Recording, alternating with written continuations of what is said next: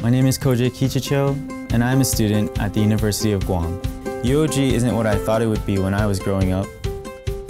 When I was in high school, all I kept hearing was, you need to go off island. You can't do the things that you want to do here on Guam. There are no good opportunities here.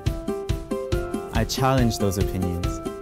I am part of a generation that defies the idea that nothing big comes from a small island. My generation dreams and achieves. Many of the business leaders, public servants, teachers, nurses, artists, and thinkers that are now revitalizing our island came from UOG. Now, I'm looking forward to completing my homegrown education and going out into the professional world saying, I'm from the University of Guam.